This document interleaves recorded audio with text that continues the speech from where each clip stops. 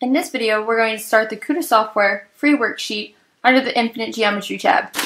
This worksheet is line segments and measure, and it's dealing with centimeters.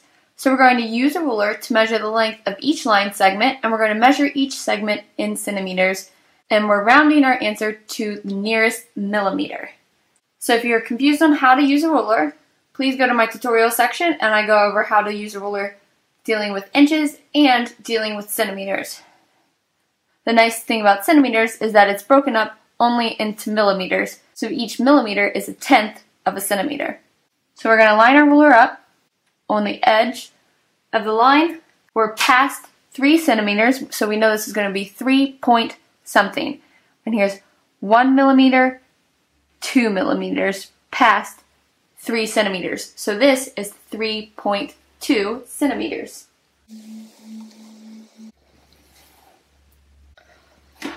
And number 2, again, we're going past 3 centimeters, and this is 5 tenths, or 5 millimeters, past 3. So this is 3.5 centimeters.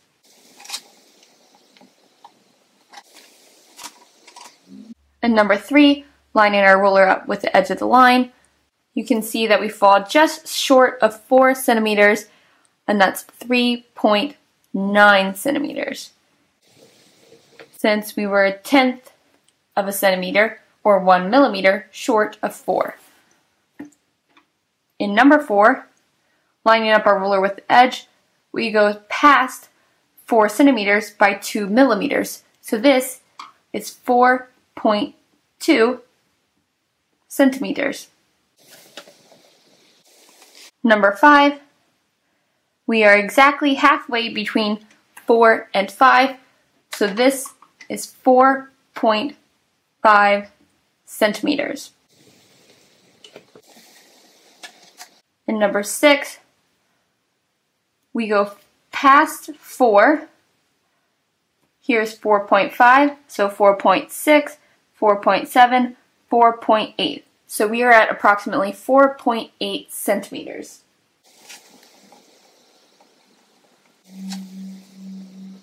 In number 7, we're at 5 centimeters, and then we go 2 millimeters past, so that's 5.2 centimeters.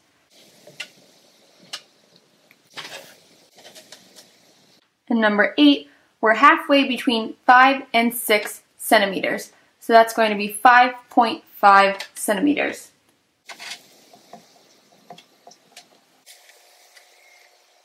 I'm going to have to zoom out so that we can fit numbers 9 through 14 within the frame.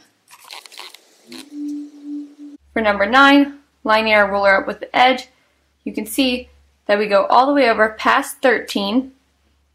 Here's 13 and a half, so we have 13.6, 13.7. So number 9 is 13.7 centimeters. And number 10, lining our ruler up with the edge, we get to 14 centimeters exactly.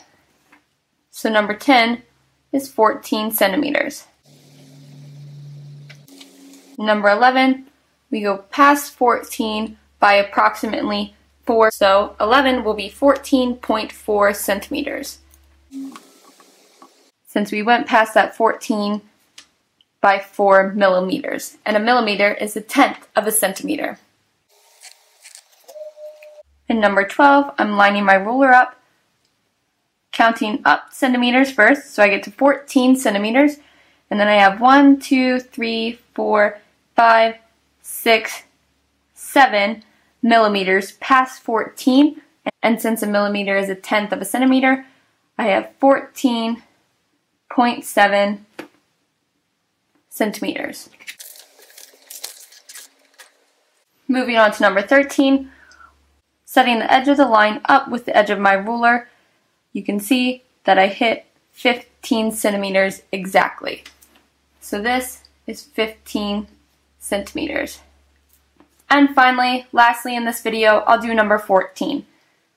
Lining my ruler up, I'm past 15 centimeters, and I'm past it by 1, 2, 3 millimeters. So this will be 15.3 centimeters. And here's something to think about. If there's 10 millimeters in a centimeter, if we were to write 15.3 centimeters as millimeters, we would get 153 millimeters. So our measurement for this was 153 millimeters, and if you divide that by 10, you'll get 15.3 centimeters.